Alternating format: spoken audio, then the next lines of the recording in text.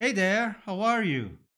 I am still in the JavaScript mode and how it helps to overcome some challenges with model driven apps and Dynamics 365.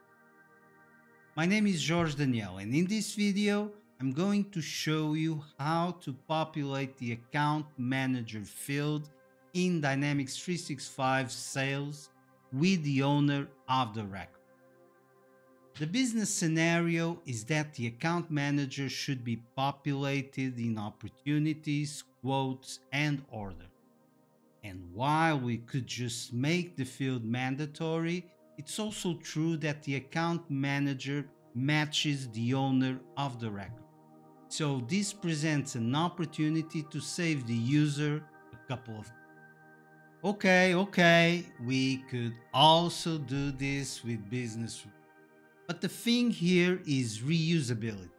With business rules, you would have to create one for each table: opportunities, quotes, and orders.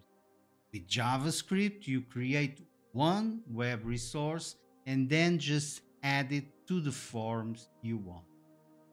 You would need to assess the use case and make the decision that better fits. Anyway, I'm in my JavaScript phase, so let's get going with it. The way this works is pretty much the same as in previous videos, and take a look at this one for more of a step-by-step video. In this scenario, we have already some orders recorded and one is missing the account manager. Let's open it. And the account manager field gets populated. Save this, also close it. And now let's create a new order and see what happens. And the account manager also gets populated in this scenario. Simple enough. Implement this on load and the code will be in the description. And since this is a standard field in sales, there's no need for adapt.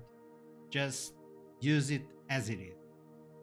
I hope this one can be of use, and please don't forget to like, comment, and subscribe. See you soon.